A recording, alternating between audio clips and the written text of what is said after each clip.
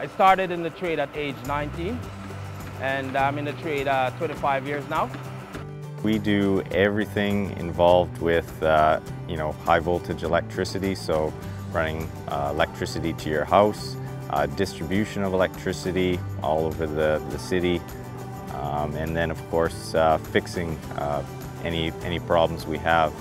You get to do new things every day, and it's exciting, especially when you have a good set of guys working with, right? And everybody work as a team, so it makes you want to come to work. It makes you want to contribute, and it makes you want to just do stuff to make the system or your neighborhood a better place. The difference working up now, you got to be strong, you got to be tough. You got to have your mind at all times that the weather condition is going to be brutal.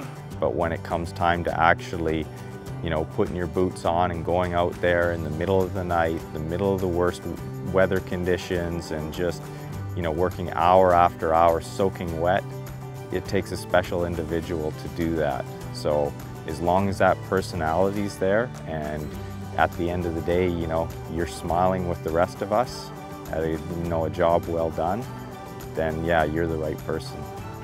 There's just this sense of comfort that you're gonna have somebody out of power, that you're gonna have them smiling at the end of the day.